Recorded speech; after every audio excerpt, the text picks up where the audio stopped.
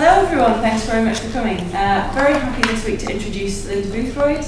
Lynda did her PhD here, working with Dave and studying facial masculinity. She then got a ESRC postdoctoral fellowship to go and work at Durham University, where she's now a senior lecturer who has supervised a number of outstanding PhDs. And so I'm going to keep this very short and hand over to Lynda. Thank you very much. Thank you.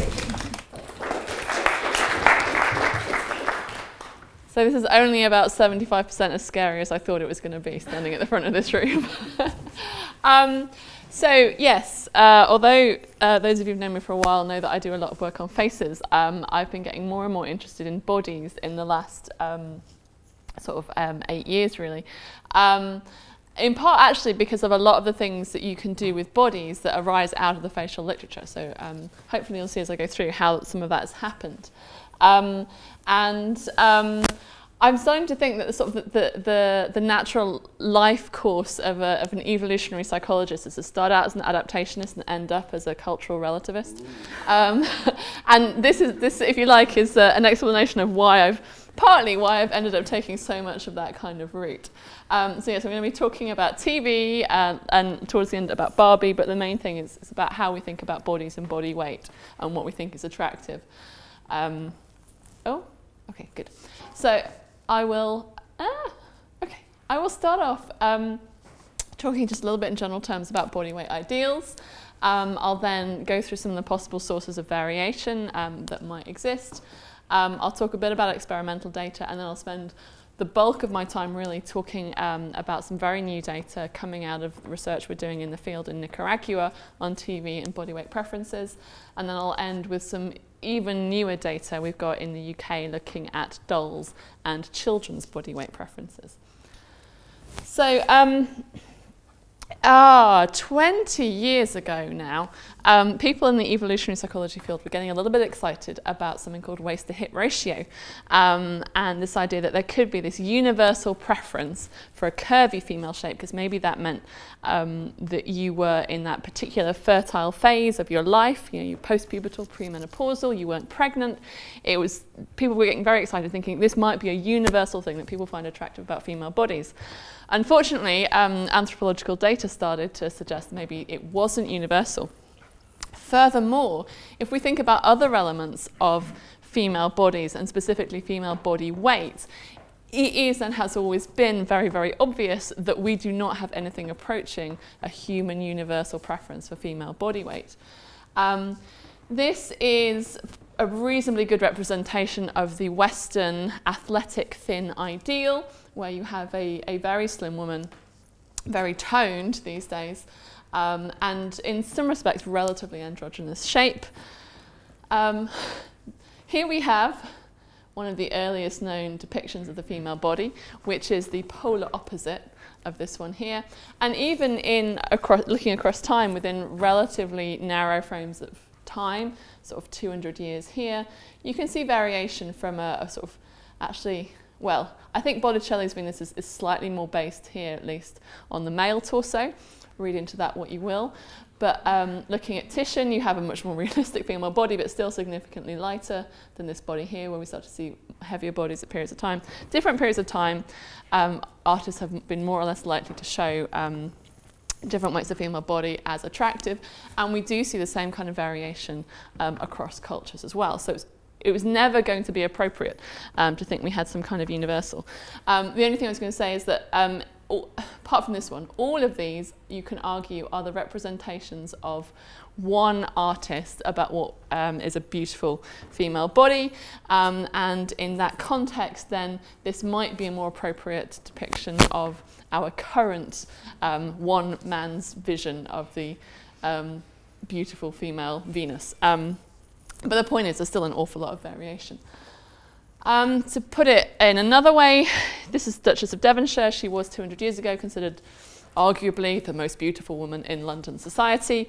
And this is the actress who was chosen to portray her, one of the thinnest actresses in Hollywood.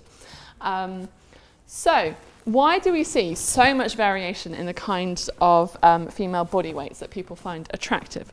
There is empirical data to cover all of that I was just talking about, but I figure the pictures are more fun.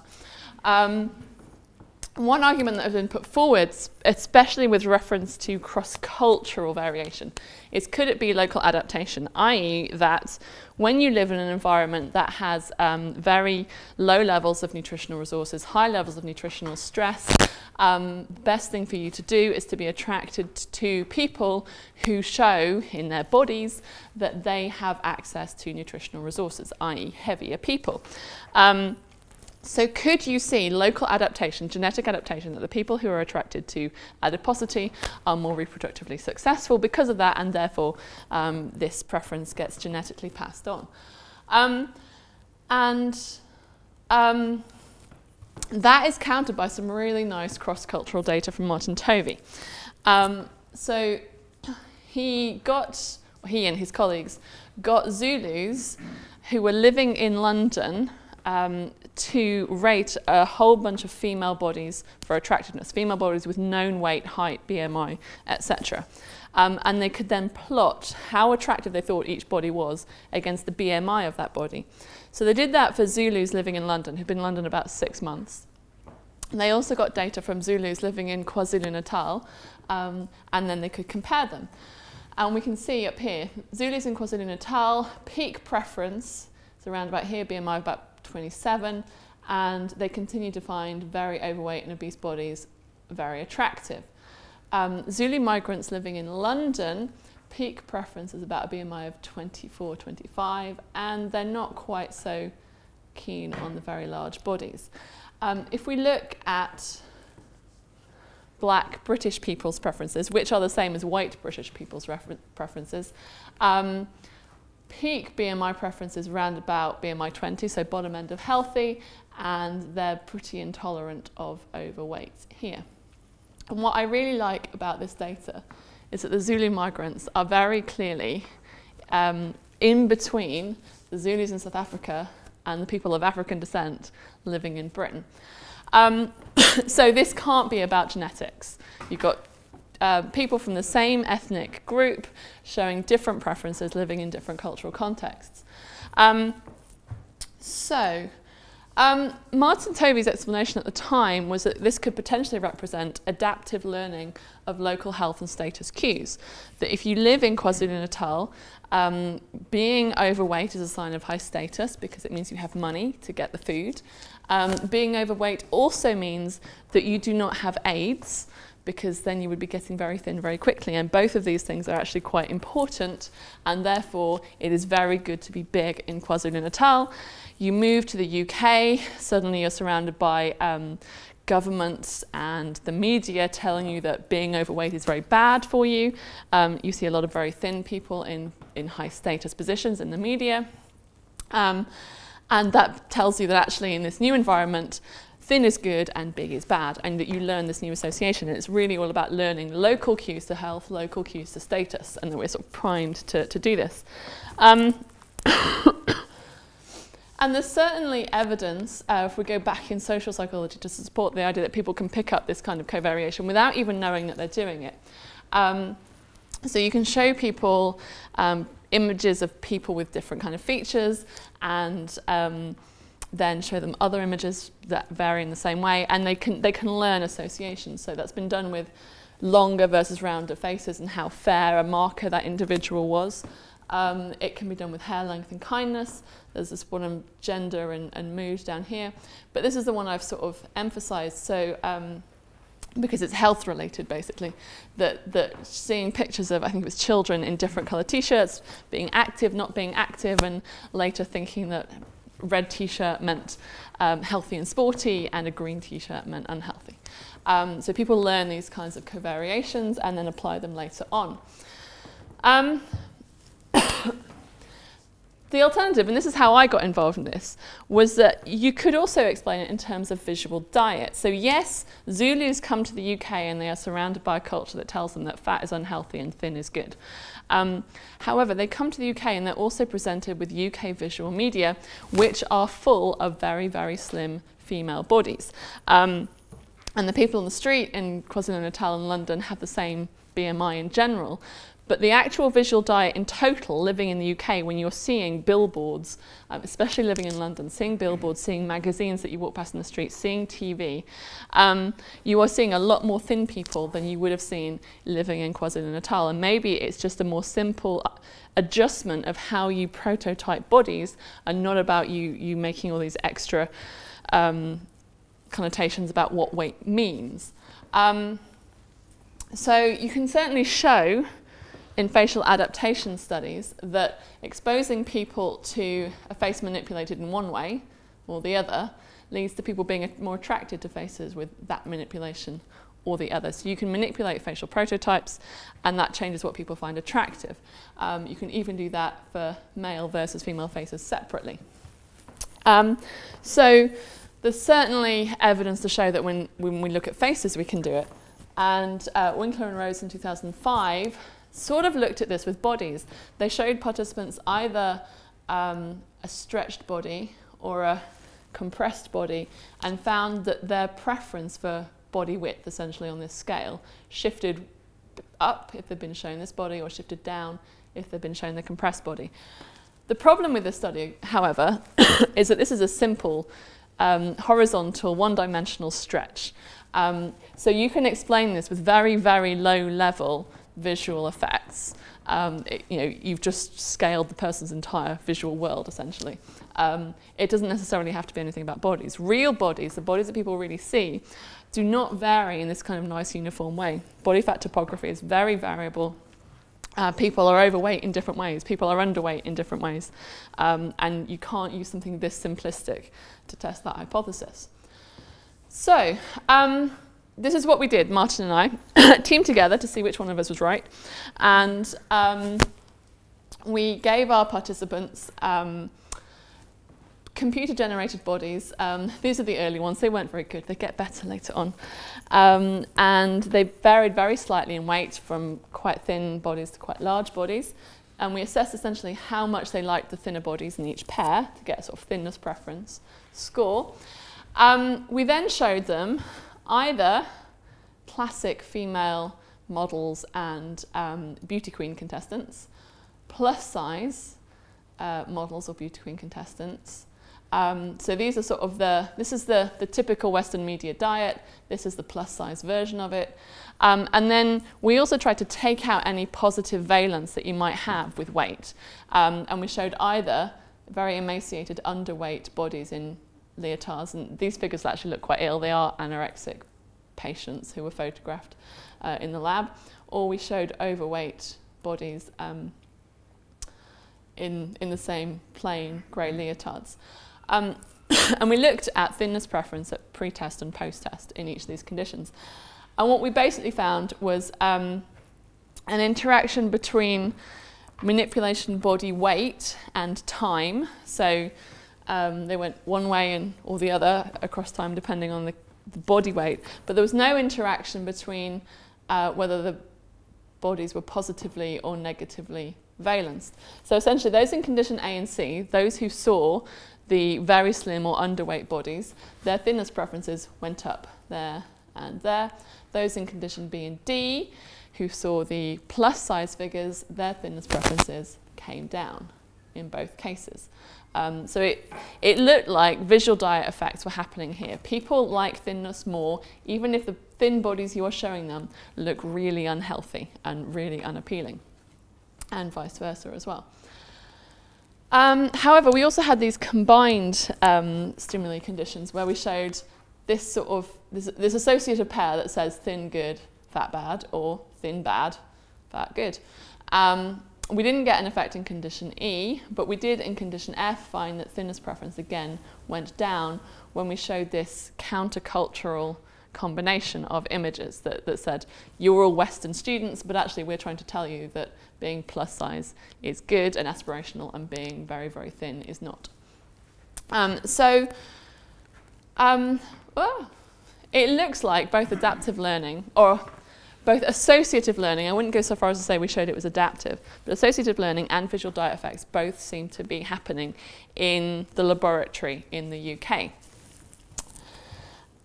The question then is, what happens in a real environment when media actually varies and access to visual media varies without people having to move thousands of miles from Africa to the UK to experience that change in media. So this work is funded by Leverhulme, and we're looking at an area of Nicaragua, specifically on the Mosquito Coast, but in particular focusing on the Pearl Lagoon Basin, where they are currently electrifying areas of the forest. They're starting to get access to electricity there. They're starting to get access to Western media. So we can look at what happens when people gain access to Western visual media through television without them having migrated, without their diet having changed, without them having experienced all the things that may have happened to the people who migrated from South Africa to the UK. So we collected data, we collected some data in Managua, in the capital here, because we wanted an urban sample to compare our participants with, and we mostly are working in the Pearl Lagoon Basin there. This is the Pearl Lagoon Basin. I am very jealous of my postdoc, who currently gets to live there. The data I'm mostly going to talk about today is drawn from this village Cacabila here and from Square Point here. Cacabila has television, and they've had television for about 6 years. In Square Point, they don't have television. The only way they can access television is if they're passing through some other settlement. So they have very limited, very rare access to Western visual media. They don't get any magazines out here. So the only way for them to have any visual experience of Western culture is through televisions. When they do have television, it is on a lot. The people who have television will have it on pretty much all the time they're around the house, and there aren't particular strong boundaries to the houses. There's no doors, there's not always walls. So people in the neighbouring area will spend a lot of time watching each other's TVs as well. Just to give you a little bit of more background on the settlements, the average age was relative. There's no significant difference in the age between them. There was some ethnic differences, although they're relatively similar within the basin. So we didn't worry too much about that. In terms of other demographically important variables, so in Managua, okay, that's the wrong way around. In Managua, they're more acculturated than in Square Point, who are more acculturated than those in Cacabila. That's quite important because we don't want our results to be just driven by general acculturation, how much they identify with the dominant Spanish and North American culture. Those in Cacabila and Managua were more educated than those in Square Point. Those in Managua earned a lot more than anybody living in the Pearl Lagoon. We asked them about their hunger, so scale of 1 to 10, how hungry are you right now?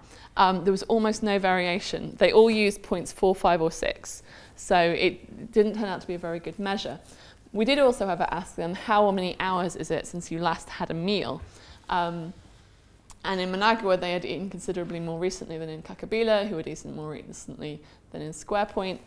And finally, we asked them whether they had a TV, whether their friends had a TV, whether anyone else in their settlement had a TV, or whether there was no TV. And basically either came to they had access to TV or they didn't. And it wasn't terribly useful. So what we concentrated on was how much TV did they watch. So in Managua, they're watching the most by a long way. They're watching on average 3 hours a day. Almost nobody in the sample was watching less than 2 hours a day on average. In Cacabila, they're averaging more like 2 hours or less a day, and in Square Point, 1.63 hours a week on average. Basically, a few people would travel and watch TV. Most people didn't see any. So they were tested for their body preferences in exactly the same way as the KwaZulu-Natal data. They were shown a lot of bodies of varying known weights and asked to rate them for attractiveness in English or in Spanish. This was all done on a laptop in a quiet area, so Jean-Luc and Tracy tend to rent a room or a little house to do testing in any particular location they're at. Although this shows 2 people watching together, most of the time it was just 1 person. I think this was posed for the photo. So then what we do is we process their body shape preferences, and I extracted two scores really for analysis. The first thing we do is we plot each individual person's data on this cubic function, and we calculate their peak BMI preference. So on that function, what's the point at which they like BMI the most? And then because there was some variation in which parts of the scale they used, so to try and get some estimate of what was going on in the top half of the distribution, I looked at the gradient between their peak BMI preference and their peak BMI preference plus 10. So we took that angle there as a measure of gradient. So this is what it looks like if we look across the three settlements groups together. It looks a lot like the Zulu paper data. Those in Managua, the capital city, have a peak BMI preference of 22-ish. And it goes up and then it comes quite sharply back down again, just like British people's data. Those living in Square Point who have next to no access to television, their peak preference is up around about 29-30, and then it remains high at the top end. And those in Kakabila who've had TV for 6 years, their preferences are intermediate between the two. Which was, when I say it's exactly what we were hoping to see, obviously I sound a bit callous, but it is exactly what we were hoping to see. The peak BMI preferences all significantly differed between groups. There was no interaction with sex either, so it was the same for males and females. There was a significant difference between the gradient in Square Point and the gradient here in Kakabila, so that was shallower and that was a steeper drop. There was no difference between these two gradients. So there does seem to be good evidence that the settlement that's got the least television access also has the body preferences most like those people living in KwaZulu-Natal. We then looked at the individual data, the individual level predictors of preferences. So we initially put in age, acculturation, education, income, last meal, and TV consumption. I had to log transform TV consumption to get it normal, that's why it's that little ln.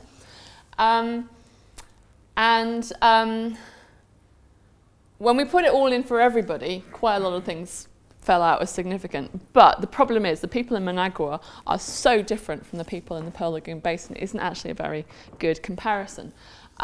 So we split them by location, we split them by sex. So this is looking at peak BMI preference in these models here. For the males, age in Managua, education in the villages. The females in Managua, so women who grew up more like we do here, age is important, last meal is important, TV is important, although in the opposite direction, but there's only 17 of them, so I don't want to be too reliant on what their data say. What is most interesting is these females living in the villages in the Pearl Lagoon Basin, so living very similar subsistence basis, bit of farming, bit of fishing, bit of cash income from the fishing of turtles, but with very different levels of access to television. And the only significant predictor of their peak BMI preferences was TV consumption. And if we look at preference gradient,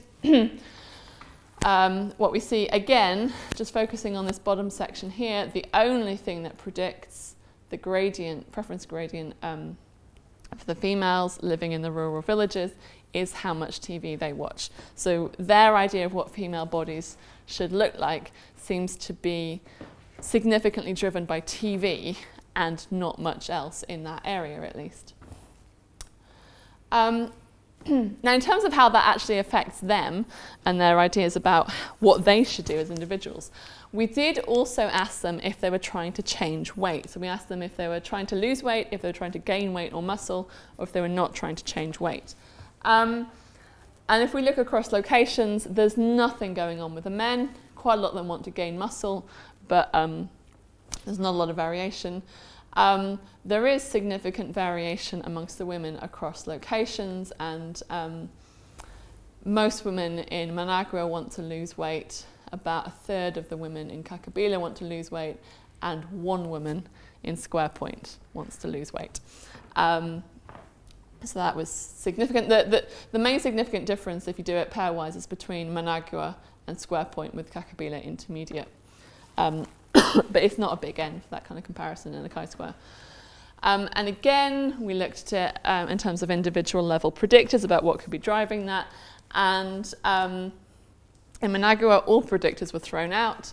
And in the villages, TV consumption was borderline, but it was borderline in the predicted direction. So if I'm going to take a one-tailed P, that would make it significant. And again, it's TV consumption. The only thing affecting this is TV consumption. Interestingly, if I do a hierarchical model and I put in BMI preference to that, BMI preference doesn't contribute any more than TV consumption does on its own. So it's not necessarily acting via BMI preference. There are a lot of adverts for diets on TV that the women are watching in Managua, in the Pearl Lagoon. So it could be that they're directly thinking they ought to diet rather than it being via body preferences. But it looks like there might be something going on there too. Now, we did also do a little bit of work looking at it. We did a lot of work on this as well, looking at facial preferences. But I'm going to talk about facial preference specifically from mestizos living in Pearl Lagoon, because we wanted to make sure that we were getting rid of any possible ethnic differences here, because there are more important ethnic differences to bear in mind when we start looking at some of our facial variables. So we've got facial data from Managua, from Square Point again, or from the mestizos living around Square Point, and also from this village Pedregal, which is a mestizo village, more inland. And the first thing we did was, sorry, it's very hard to see on the screen. We showed them faces varying in how white they are, so manipulated faces from black to more Caucasian, or from Hispanic to more Caucasian, or black to more Hispanic. So all these pairwise choices we gave them are between the more white and the less white face, which is why we wanted to do it very much within one ethnic group. And we didn't see any effects of location on how much they like white faces. And we thought we would, because there's a lot of white people, or whiter people, on the TV that they're watching, and we thought they're going to see that as high status, they're going to want to, they're going to prefer these white faces more, and we didn't find that. We did, however, also show them Carlotta Buttress's masculinity stimuli. And again, something interesting happened with the women. So for male faces, there were absolutely no effects on how much they liked masculine or feminine male faces. But for the female faces, there was a significant sex by location interaction, which looked like this. So the higher the score on this y-axis, the more they liked the masculine female faces, which is not what you would expect people to like. And indeed, a lot of the data, certainly for all the men, is below that 50% line. So they're mostly preferring the feminized faces. Women in Managua, they seem to definitely significantly prefer the feminized faces. Women in Pedregal, I'm not so sure. Women in Square Point are significantly preferring the masculine female faces. And if we think of Square Point as being the poorest, the least media access, Pedregal, low-level media access, lower than Nicaraguan, but possibly more than Square Point, and Managua, fully urbanized, westernized, acculturated. Women, in terms of what they think female faces should look like, they're more preferring the feminized, beautiful female face, the more they're living in a place that is fully acculturated. And this isn't as fancy as the Rick, because I ran this off before I ran for the train yesterday. But again, if we look at the correlations, again, TV watching is coming out as a significant predictor of how much they like the masculine and female faces. The more TV they watch, negative correlation, so more TV they watch, the more they like the feminine female faces.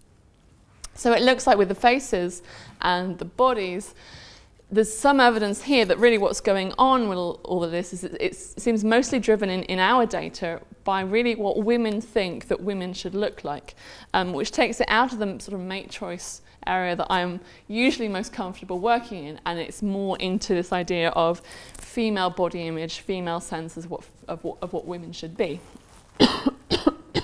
So to summarize the Nicaragua data, I think we've got pretty good evidence for TV affecting body preferences in the rural Nicaraguan women, possibly their eating behaviours, and that is controlling for acculturation, controlling for SES, controlling for how hungry they are. TV seems to be doing something that all the things you would expect might be the confounding variables cannot explain. There's very weak evidence for hunger doing anything, and we thought hunger was going to be a big thing as well. But we can't really find any evidence for that in our data. We thought hunger would be a big thing for the men, and it just doesn't seem to be. And overall, the drivers of male variation are actually very unclear indeed. We haven't been able to elucidate that very much. So, that's TVs and bodies in Nicaragua. One of the other things that sort of started to come out of this, the more I thought about body image rather than body attraction, is that it's not just TV and magazines and these kinds of visual media that affect what we think about bodies and what bodies should look like. We can also think about it in terms of dolls and the dolls that children grow up playing with. And we know that children start reporting a desire to be thinner from 6 years old, if not younger, in the West. So it starts very, very early. They're talking the talk, even if they don't necessarily know what it means, quite young. And we know that body dissatisfaction only increases as they get older. So Gardner et al. Measure body dissatisfaction in a fairly commonly used way. You give children an array of bodies, ranging from emaciated to morbidly obese, and you say, which one of these is you? And they might say, this is me. And then you say, which one of these do you think you would like to look like?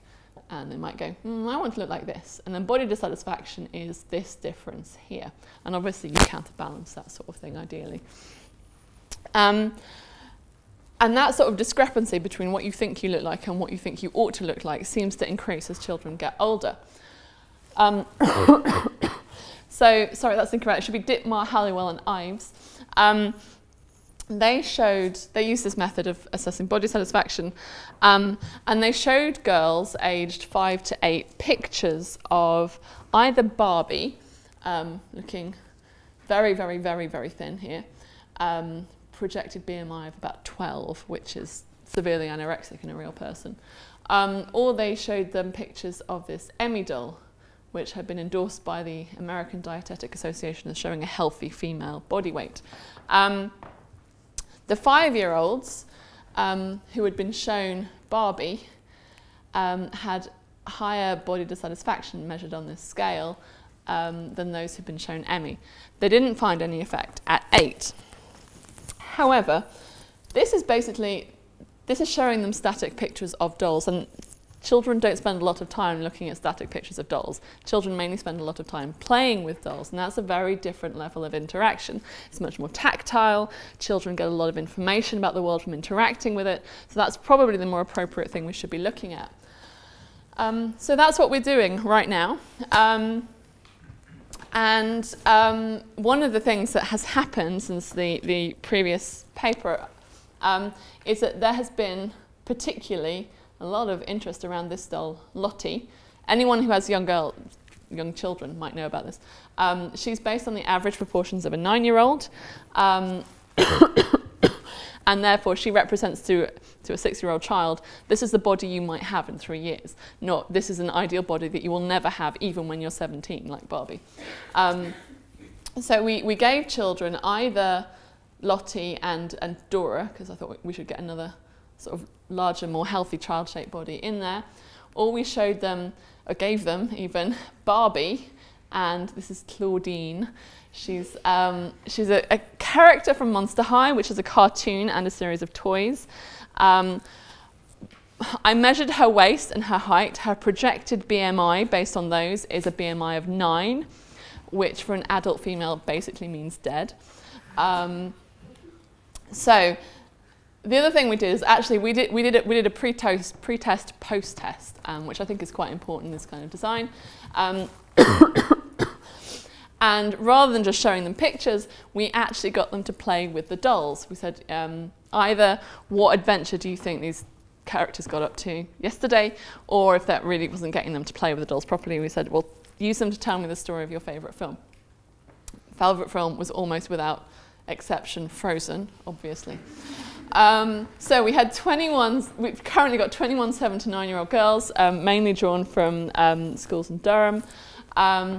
10 in the skinny condition, 11 in the normal condition. They were mostly tested in pairs because that way we could get them to interact together with the dolls. Some of them were tested individually. And we used an interactive body preference task where they were shown a body, a computer graphic child's body. I told you they got better. Later on, they're much better now. And they had to move the mouse left and right, and as they moved the mouse left and right, the body got bigger or it got skinnier. And when it got to the point that they said, that's my answer, they click the button, and the data comes to us as just a percentage score of the screen. So although there's 11 actual pictures that they're scrolling between, we get the more like the visual analog scale related to that of exactly where they stopped the mouse and went, me. So we asked them we asked them first to say, make this body as much like you as we can, and we wanted to do that first every time, just to get that baseline established. Then we gave them a distractor task where they had to choose between random flags and objects and things like that. Then we asked them to make the body as much like they would like to look as possible. And then we asked them to do the same thing with some adult bodies to see how the dolls were affecting their perception of adult female bodies. There we go, actual self-distractors, ideal self, ideal adult, play phase, and then we did the post-test. So we omitted 2 girls because they were very distracted throughout and we didn't think they were actually paying attention to what they were doing. So ideal adult, let's start with that. Those girls playing with the normal dolls, the childlike dolls, absolutely no change, but there's a drop in the ideal adult BMI of the girls playing with Barbie and the Monster High doll, with a really quite significant interaction term, 0.004. Ideal self, massive drop in the girls playing with the skinny dolls, slight increase in the girls playing with the normal dolls. The interaction was highly significant. In terms of the pairwise comparisons, this drop is significant, that increase is not. And then when we subtract their ideal self from their actual self to get body dissatisfaction, the interaction is marginal. But we only have 19 girls in the analysis at the minute, so I'm not too surprised.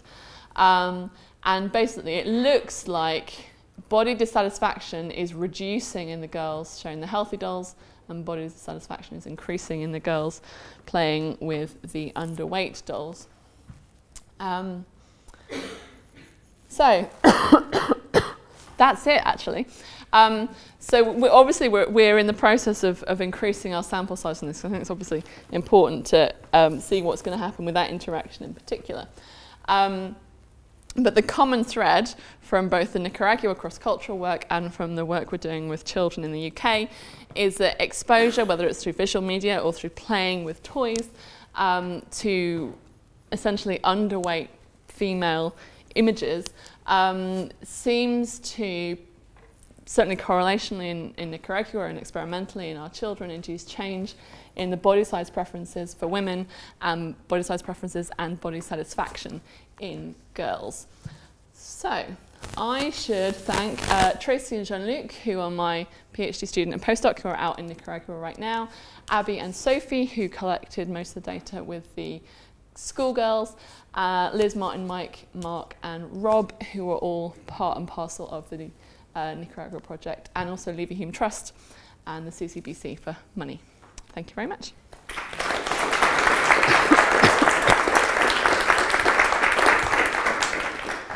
Thanks very much, Lynda. Does anyone have any questions? Yeah, I've just got a question. With your two groups, it seems that the normal dolls might be a bit younger than the ones in the skinny group. Do you think that had an effect on the perception of it? Yeah, that's one of the things that we've been talking about, because potentially they could be projecting, like you look at an adult doll and you think, well, I want to think about an adult body, and maybe they think of that as thinner. Children actually have a lower BMI than adults. Children are slimmer than adults, but because adult females potentially have more curves, they think of the waist, and I still think that's buying in, though, this archetypal adult female image that is actually a bit underweight, if that makes sense. That potentially suggests it's invoking a very slim adult female body. What we're planning to do in the grant proposal we're writing right now is to actually start controlling for that in various different ways. Yeah. There is now an adult plus size doll, but it wasn't out in time for our data collection when we started.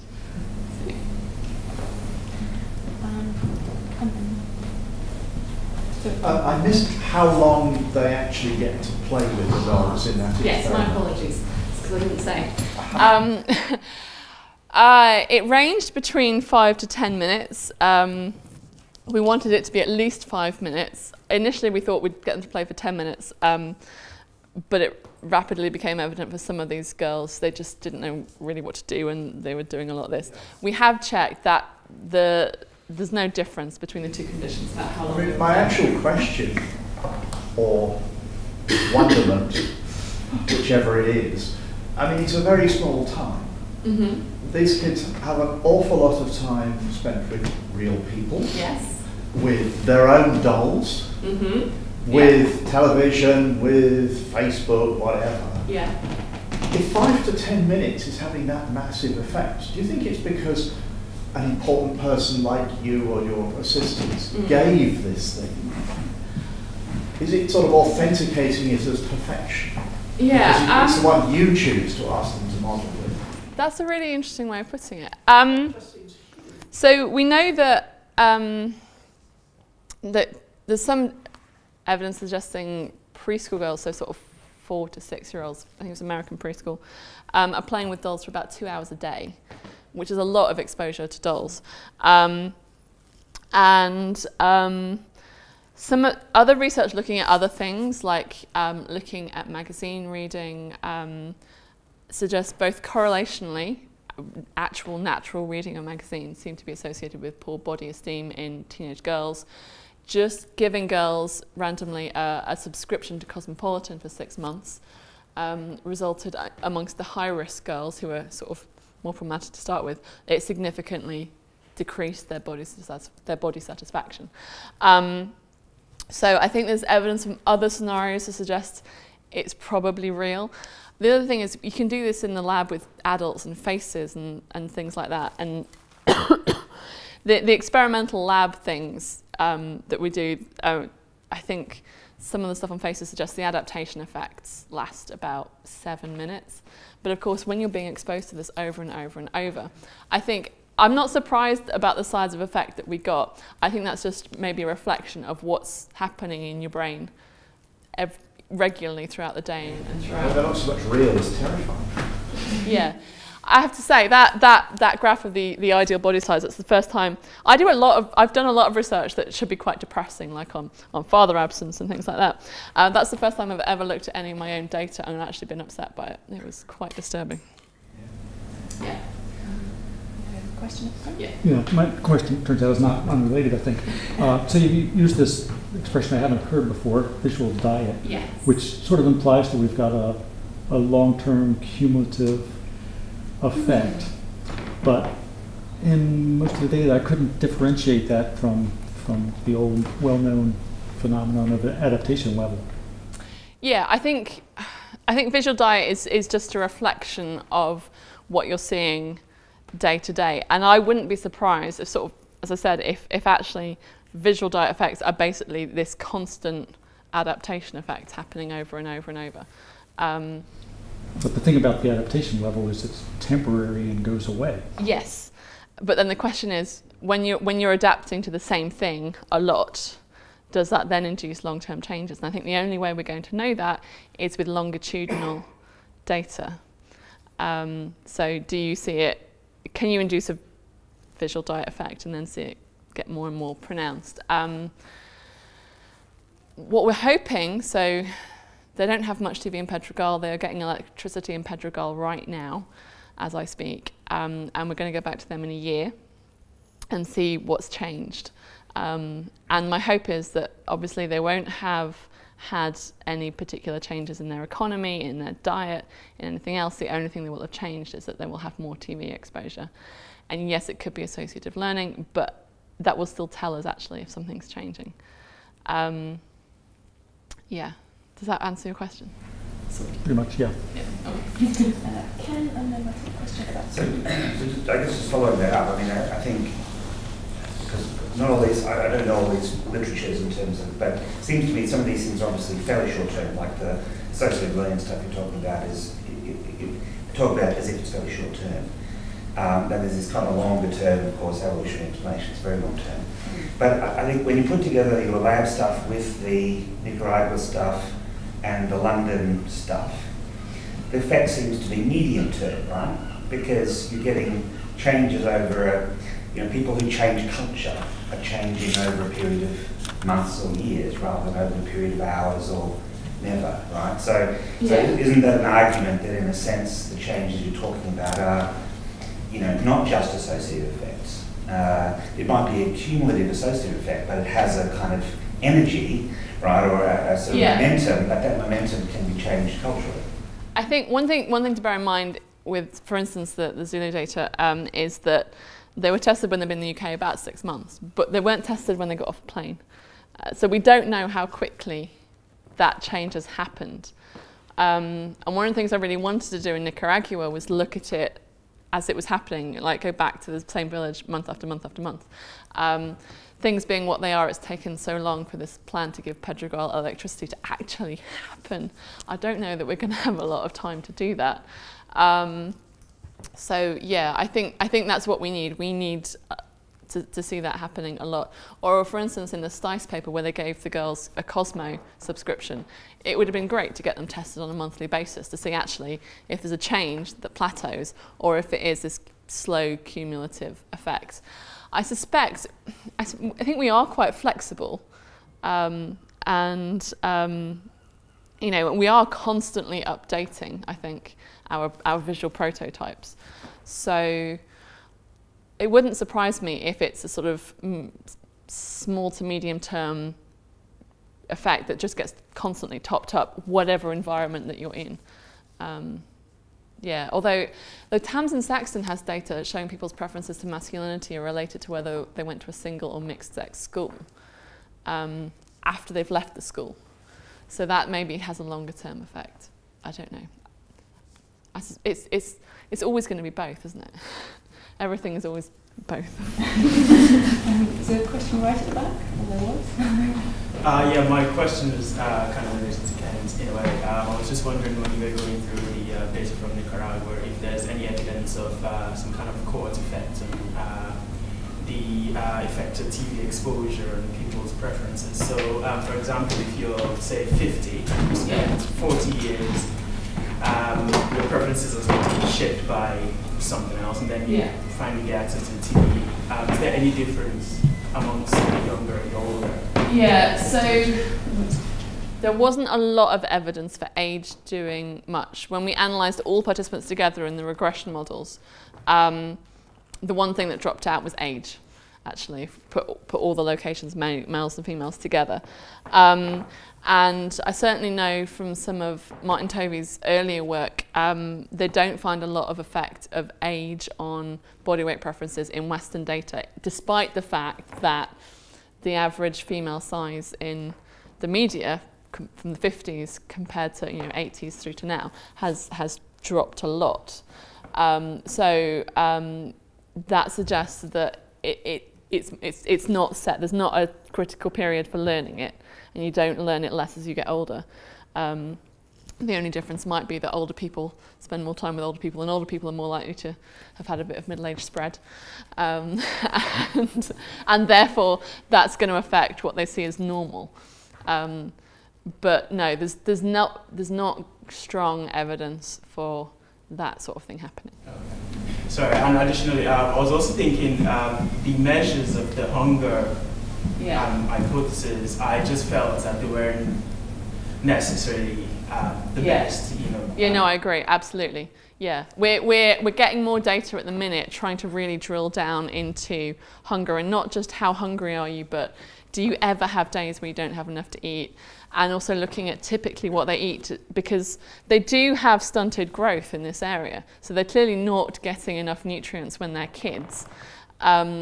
So we know that they have some kind of nutritional stress. We just need to find a way of tapping into it on an individual level and being able to say, actually, yes, these are the nutritionally stressed people. So we're asking a lot more about seasonality and the particular variety of foods they eat. Because some of them, you know, they're living on cassava pretty much all the time. Some of them have much more varied, much more nutritionally rich diets. And so that's where we're going next. Yeah. One more? Oh, two more. Let's go for In the doll experiment with the small girls, I'm wondering if in your planned experiments in the future you're going to control for status markers, things like accessories, hairstyle, makeup. I'm glad you asked about that. I forgot to say. So we tried to control for that as much as we could. So these aren't the actual pictures of the dolls we use. These are much better pictures I got from the internet. So Barbie and Lottie were both wearing riding gear. Claudine was not in this outfit. Claudine was in a basketball outfit, and Dora was in leotards. So we tried to control for outfit. But yes, and one of the things we're planning to do moving forward is to control outfit even more, and certainly try and take some of the makeup off this one in particular, because it's pretty excessive. Yeah. Yeah, it's impressive research. I don't want to denigrate it, because I think it's really doing the right stuff to try to cross-cultural and what's going on with kids. There are loaded terms in terms of talking about body dissatisfaction. Yeah. And you've been asked about adaptation effect. If you get the girls to redo what's you, you should have, if it's a visual effect, yes. that would bump that up. I didn't but show I that want slide. to keep going. I mean, it has been claimed in the medical literature that parents simply have forgotten what body shapes are like because of their visual diet, and they think their kids are fine. Their kids are not overweight when objectively they are. And here we've got, I mean, if we take visual diet explanation seriously, parents are looking at Barbies, they're looking at other things. Why haven't they got it right for their own kids? I think that's because parents are judging their kids as kids.